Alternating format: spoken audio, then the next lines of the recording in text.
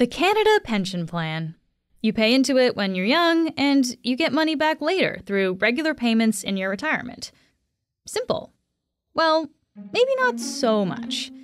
There are lots of details about Canada's pension plan that you might not be familiar with. But you should be, because the CPP is often the foundation of people's retirement income. So today, we're talking to Brenda Bouw. She's a reporter with Globe Advisor, a special section of the Globe that provides in-depth investing information.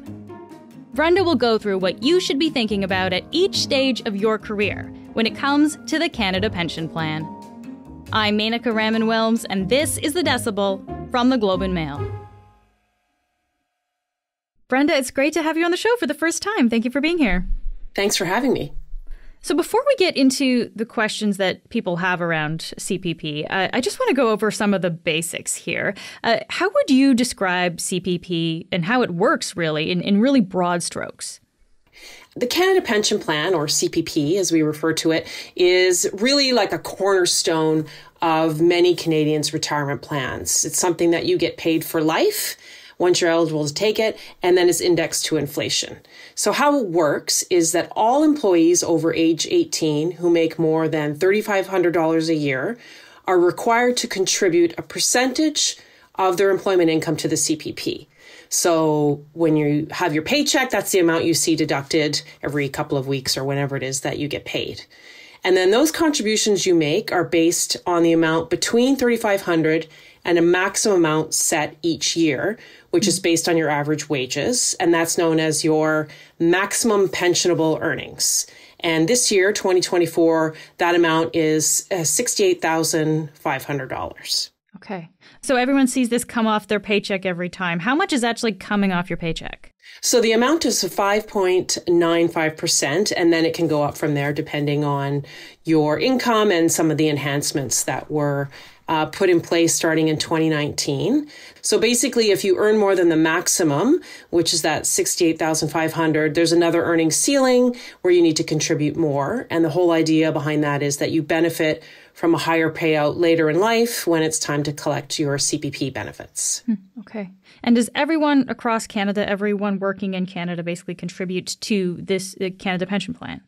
Yeah, everyone who's paid a salary from an employer. So whether you're, flipping burgers at a fast food joint or you're a CEO or manager at a company, if you're getting paid a salary, you work for an employer, you pay half the contribution amount.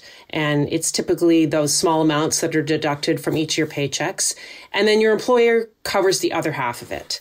If you're self-employed, which many people are these days, an increasing number of people, if they have side gigs or they work for themselves, you pay both sides of the CPP because you're both the employer and the employee. And the only way that you wouldn't do that is if you're a self-employed person and you have a corporation. So you've incorporated your business.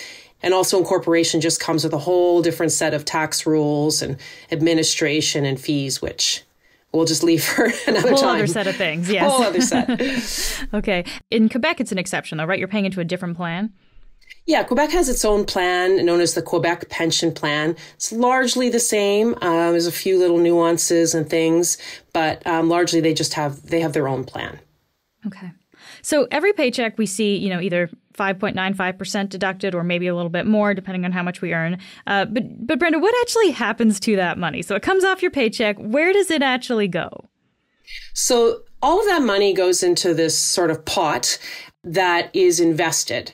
And then it's that revenue earned on those investments that is invested and grows. So back in the late 1990s, Parliament created what's called the CPP Investment Board. And today they call themselves CPP Investments. And they invest the money to make sure it's there for the long run. So it was set up to respond to projections that the employee contributions wouldn't be sustainable. It didn't look like it was going to last. A lot of people were worried about it. So back then, CPP investments started with $12.1 million in 1999. And today, according to its website, has about $600 billion in assets. Okay. It does pretty well. It returned, according again to its figures, 9.3% return, 10-year annualized return. So pretty good. Yeah.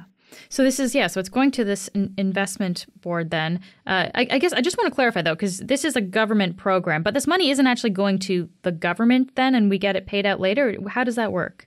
Correct. So there is a bit of a misconception that the government can sort of dip into this fund and use it, you'll pay off its soaring debt, that sort of thing, but they can't. CPP Investments is an arm's length organization. It has an act, the Canada Pension Plan Investment Board Act, which safeguards against any political interference. The money it manages is strictly separate from government funds. So once someone starts to withdraw CPP, how much do they usually get monthly on average? There is a monthly amount. There's sort of the maximum that you can get, and then there's the reality that people get. But the maximum monthly amount that someone can get this year, if they started taking it at age 65, is just under $1,365. So to get that maximum amount monthly, you would generally need to have 39 years of maximum contributions at age 65. But because many of us spend time, in school earlier in our, from 18 to, mid-20s, maybe even into our 30s, or we have breaks in employment for, to have kids or just to take a break, or also people who might retire early, they wouldn't ever reach the maximum, or it's highly unlikely. Government data shows that the average CPP paid out as of last fall was about $758 a month. So that's quite a difference from the $1,365. Is it possible to outlive your payments? I think this is something people sometimes worry about, that you're going to get stuck without a CPP payment. Is that possible to outlive those payments? It doesn't run out. It's for life. So the first thing to note is that if you wait to take your CPP, the longer you wait, the more money you get. So if you take it at 60, you actually get 7.2% a year less than if you took it at 65. But if you take it at 70, you actually get 8.4% more than if you took it at 65. A lot of people point to something called the break-even age, which is basically a mathematical calculation. And the Globe has a calculator that people can go and play with if they want, where you determine if by waiting you can collect payments long enough to make up for what could be years of foregone payments. For instance, I plugged in my own numbers. So it said if I wanted to take it at 60, that my break-even age is 79. So that means that if I don't expect to live past 79, I might be better off taking my CPP at 60. Then I put in 65, if I want to take it at 65, and my, quote, break-even age is 84. So that means if I don't expect to live past 84, I might be better off taking it at 65. But if I expect to live past 84, I might be better off waiting till 70. So basically, it's a lot of math, and you can play with the math. The bottom line is that nobody knows when we're going to die or how long we're going to live, to put it another way. So it's a bit of a game. Yeah. Is there anyone, Brenda, who doesn't get CPP payments? Like, I guess I'm wondering if you're a permanent resident here or an international student and you work here in Canada for many years, but then you leave, you go somewhere else. Do you still get a CPP payment later in life? Yeah, so if you did contribute to the CPP at any point that you were in Canada, I asked some experts this, and they said that you definitely can still get those payments if you move to another country later in life. And there's no minimum requirement, just as long as you qualified and contributed to the plan. And apparently you can also have your CPP paid into a foreign bank account. Okay. So, Brenda, there is a lot of money in the CPP pot right now, right? At the end of 2023, as you said, all of the plan's assets totaled almost $600 billion. But I still wonder, is that enough? Like, how do we know there will be enough money for payouts for people, who are maybe just starting to work right now? So we have to rely on the information from what's called the Office of the Chief Actuary of Canada. So that's the big accountant. As of their last report, which was in 2022, to be financially sustainable for at least the next 75 years. So that's until the year 2100. What they take into consideration is just sort of the growing base of contributors and their employment earnings, the rising number of people taking their pension benefits relative to the contributors. So the boomers versus the millennials and and other generations that are contributing, and then just expected increases in life expectancy. So it's a lot of sort of actuarial words there, but that's how they describe how they do it. Yeah. Yeah. Let's dig into this just for another minute here, because it sounds like it's good that it'll be fine for another 75 years. That is good news. But I still wonder, how do they account for the fact that generations, shrink and swell over time? Like lots of baby boomers taking out payments now and, far fewer Gen Zs feeding into the plan. How do they make sure that math works out? Well, I think part of the response are these CPP enhancements that started to creep into your paychecks in our paychecks in 2019. This is just sort of a way, I think, to help make sure that there's enough money and more money for folks, as they get closer to retirement for generations to come. And this enhancement you're referring to, this is basically an increase in the percentage that comes off your paycheck, right? It used to be 4.95 was the base, and now it's 5.95. Correct. Yes. I guess I wonder about the stability of the fund overall, though, because, recent news in the last few months, Alberta was trying to withdraw from it, right, to set up their own pension fund. So if a province were to pull their funds from the CPP, actually go through with that, I guess, wouldn't that jeopardize the fund's viability for future generations? I mean, it definitely sounds precarious. And as you alluded to, Alberta is looking into how much it might get. The federal government is doing its own calculations. So it's definitely something that, I think everyone's watching closely. I personally think, there's not really a need to panic because people in Alberta are very divided on the subject, and it would have to go to a referendum. But I think it's probably too early to know how much we should be concerned about the long-term future. We'll be back in a minute.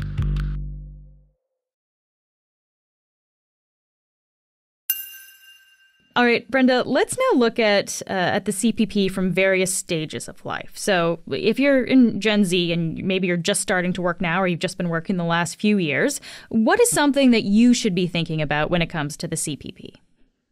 So I think the most important thing for people who are in the Gen Z generation is to understand what that money is that's coming off of your paycheck. You have to pay it. And while retirement seems like such a long time away, I think down the road, you'll be happy that you paid it. And, it's like visiting the dentist, and apologies to dentists, but you may not want to do it, but it's good for you in the long term. So also with the enhancements that we talked about earlier, Gen Z is poised to benefit the most from these enhanced CPP system because it covers most of their working lives, especially compared to Gen X and boomers. And is there any way to top up your payments when you're young so you can, I guess, maximize how much you're contributing? No, you can't, unfortunately. And I asked a financial planner about this, and they thought it was a great concept, but said you can only contribute based on your employment or self-employment income for the current year. So there's no optional contributions. All right, let's move on to the millennial, even elder millennials, Gen X workers out there who are perhaps, now kind of in their prime working years. What are some of the considerations for them? So I think that the older millennials and Gen X need to really start thinking about how much CPP they'll get and how much of a role it'll play in their overall retirement plan, when they include it with their RRSPs and their TFSAs and all those other acronyms that they've thrown money into over the years. And then that answer can help them figure out when, or maybe it's if, they can retire. The other thing, too, is retirement is such a personal thing. And I interview a lot of retirees for different Globe stories. And a lot of them say retirement is also work. It's just a different kind of work. But you have to work at being retired if you want to have a good retirement. So kind of managing your funds and figuring out if you have enough, that kind of thing? Yeah. And also just managing like how you're going to spend your time in retirement, right? So we think so much about retirement when we're working, but then when you get into retirement, you have to think about how you'll spend your money and spend your time. Okay, so then next let me ask you about people who are approaching retirement. What's the number one thing that they should be thinking about? So they should be thinking about when they want to take their CPP, what age they want to take it, and whether they need it or not, depending on all sorts of factors. So you can start taking it at age 60 and then take it any time between then and age 70. You can take it after age 70, but there's no financial benefit to doing that. If you take it sooner, you get less money. And if you take it later, you get more money is the bottom line. Okay, so let's get into this then. So I guess what is the argument to start taking payments as soon as you can at age 60? So people take it as early as they can for a few reasons. The first reason, and probably the most important reason, is they need the money. That extra, whether it's 500, 600 or whatever amount it is a month, can really be the difference between paying the bills or not. Some people take it at age 60 because they don't need the money. But the phrase that comes up a lot is a bird in the hand is better than two in the bush. Not an analogy I love, but it's fitting for this. So they feel like the money is there, so why not take it? Especially since nobody knows how long they'll live. Some people argue that the money is put to better use when you're younger, in your 60s. Maybe you're more active, you can travel more, you might not be as healthy later in life. And then some people also take it sooner because maybe they're not as healthy, right? They know that their health isn't great, so they want to have the money sooner rather than later. Yeah. And then another really popular reason that I've heard from readers is that people take it at 60 to invest the money because they feel like they can get a better rate of return than the government can. Or they might take the money and put it in a RRSP or a tax-free savings account. So there's a bit of a tax strategy there for some people. And also some financial advisors recommend this. But it's worth noting, and some readers will also point this out, that some advisors charge fees based on the number of assets that they manage for you. So I'm not saying that that's exactly why people do it, but that's just something that readers have pointed out as well. There could be a motivation there. Yeah. Yeah. Okay. So that's kind of the reasons for why someone would take it out as early as possible, or at least on the earlier side of things. Brenda, what about the flip side? What is the case for waiting until you're 70? So very few Canadians do this. However, when in my reporting, I did a story on this. People who waited until 70, most of them just simply said because they get more money. And they're healthy and they feel like they'll live into their 80s and 90s. Maybe they have parents who lived a long time. Some also just simply said not only do they get more money, but it's indexed to inflation and it's guaranteed money for life. These are people who have other savings and they don't need the money to live off. So these are wealthier Canadians then, essentially. Yeah, I would say most of the time that can afford to wait and then get more money. And then some, experts would encourage people to wait until 70, not just because you get more money, but because we're living longer. And also the cost of living is going up, in particular, long-term care, in your 80s or 90s. This honestly kind of feels like more of an art than a science to some extent here. I guess, Brenda, what have you learned about how people think about this question, the things that they weigh? People are very passionate about their decision when they take the CPP. There's been a lot of feedback, and so I gathered just a few responses. One reader said, delaying CPP is based on the assumption that you will be continuously employed in a good paying career until 65. The calculation is quite different when you get downsized at 55 and get to learn about age discrimination. At age 60, I needed the money. So that's one. Another reader said, my father died at 66. My brother died at 61, and he got exactly one check from CPP. He was waiting and changed his mind. Although I am working, I'm age 60 this year, I am taking my CPP. I am healthier than most of my family and relatives. However, there are some things beyond your control. So those are some of the health concerns that you were referencing before. Yeah. Yeah. And then a couple on the other side of the argument is one reader says, I find it curious that the main arguments for taking CPP early largely revolve around dying young. I'm hedging in the event of a longer life. If I die prior to my planned date, my family will be fine financially and I won't be in a position to worry. It's a personal decision. One other one, which I think is pretty succinct, is usually better to wait. What if you live longer than anticipated? It would be suck to be poor in old age. So yeah, a whole range of how people really think about this question then. Just very lastly here, Brenda, I mean, people seem to have very strong opinions about the CPP for sure. You've been covering this for a long time. I guess I wonder, why do you think it elicits such an emotional response from people? Well, it's deeply personal and it's about money. And money, as we know, makes people very emotional. There's a psychological element to it, and behavioral science experts boil it down to something they call present bias. It means that we as humans tend to focus more on the present than the future when we're making decisions. And this sort of drives people to take the money maybe sooner than they need to or should. And experts say present bias is what leads us to overvalue immediate rewards and undervalue long-term ones. So that applies to sort of the CPP, right? When you look at, I think if I take it sooner, even though it's less money, I'm better off than if I wait longer term. But again, it's such a personal decision that, people really have to base it on their own circumstances. Brenda, thank you so much for taking the time to be here today. Thanks for having me. That's it for today. I'm Menaka Raman-Wilms. Our intern is Manjot Singh. Our producers are Madeline White, Cheryl Sutherland, and Rachel Levy-McLaughlin. David Crosby edits the show. Adrian Chung is our senior producer, and Angela Pacenza is our executive editor. Thanks so much for listening, and I'll talk to you tomorrow.